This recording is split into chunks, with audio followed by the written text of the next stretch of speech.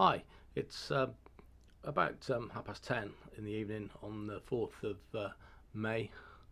I just thought I'd do a quick review of the PS TX selections so far this month. Um, I didn't get a chance to play any of the selections today at all. Um, if you just look at the PS selections, um, for since the 1st of May. Just give you an idea of what the various colours mean. The those race meetings and times which are coloured in orange denote national hunt races. The black ones denote flat races.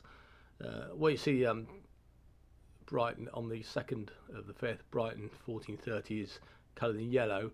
That denotes a sprint race, so it's a 5 furlong or a 6 furlong race.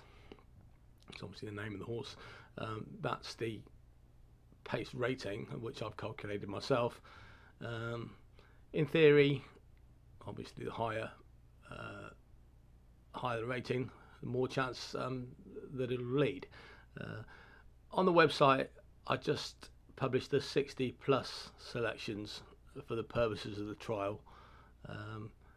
There are other selections between 40 to 60, which is shown here, which on the paid service. This is the full results. On the website, you'll just see the 60 plus selections. The green, that's the stall number for the purpose of flat races, column F. Light green, those highlighted light green, denotes that there may be some advantage in the draw.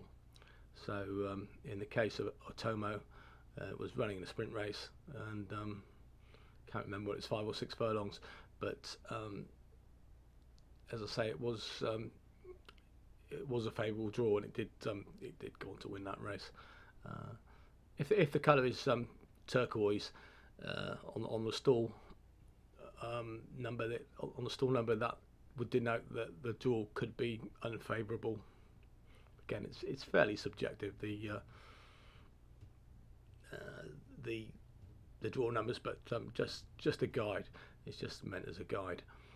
So, as I say, this those coloured blue are just the races that or the selections that I've managed to play. I don't get a chance to due to other commitments to play every selection. So as I say, these are the ones that I've just managed to play, and well, you see there's a video. That's ones where there's a video of that race on my YouTube channel. So if we take today, the 4th, as I say, I didn't get to play any races. There were 3 selections. 2 were 60 plus, 1 flat race, and 2 over the jumps. There were 2 jumps meetings today. As I say, the first one, Russian Reward, was a failure. It did contract by 10%, so it may have been possible to get out for a scratch. I haven't seen the race, so it would have been, in theory, it would have been a scratch or a small loss, I guess. The other 2 selections, Shantu Tiger and Talila Gold, both dobbed, i.e. went down by more than 50% in running, so a profit could have been made with those. Just on the column I, the colours, the orange colour represents that the selection contracted by 50% or more in running, so that's gone down to 34%. You see the first one, Warwick, George Herbert, it was a massive price. I didn't get to play that one, unfortunately. Went off at 436.95, and it went down to 150, so it went down as far as 34.3% in orange. The light green selection, the light green boxes show that it contracted by at least 20%, but not more than 50%. So as I say, that one went down to just under the 80% threshold. So it's been all in all a fairly good month. There's only three that have missed the threshold. Could probably have got out for a scratch with those, and a profit. Really, probably could have failed to make a profit with the majority of the others really. So it's been a pretty good month on those so far. Just going on to the TX selections, which are also on the website.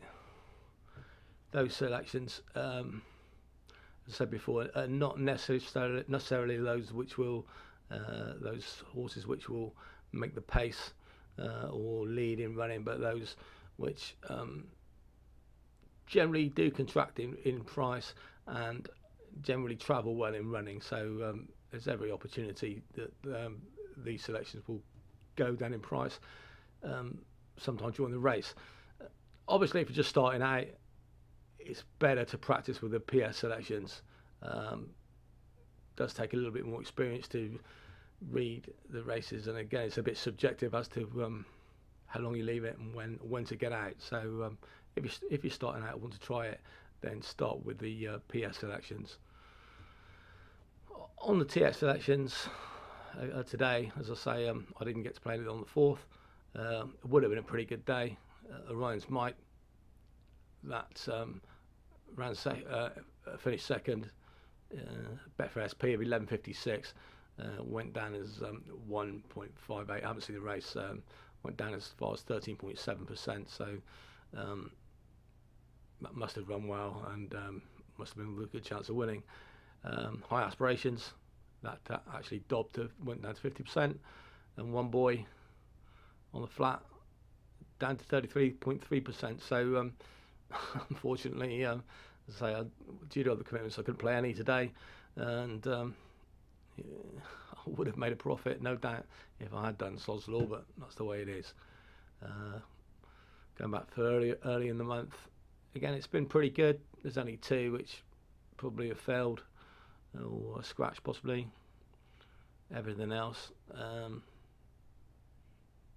mostly have gone down by more than 50%. So Rocky Court, I did a video of. Little Tuesday, I did play, made a profit on that one as well. Palisade, I did a video on, and I did make a profit. That only just went down to 79.5%, just under the 20% threshold.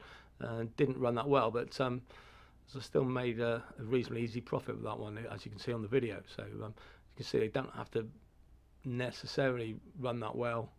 You can still, in the majority of cases, make a profit with them. So I've only got to play 3 of these so far this month. How you pronounce that? Costa Rica. That was a huge contraction. Unfortunately, I haven't managed to get on any of those selections so far.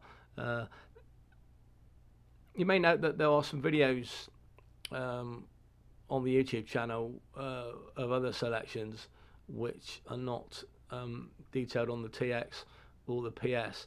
The reason for that is that on the paid service there are 4 systems. To say that there's only the PS is just it's the only pace selections whereby it's the only system whereby we're expecting the horses to lead. The other 2 systems that are not listed here are like the TX. They are similar, but slightly different criteria. But I say those systems are those which we think are going to travel well in running. So that's it, I think, for the time being. It's just a quick overview of how the results are been going so far this month. Thanks.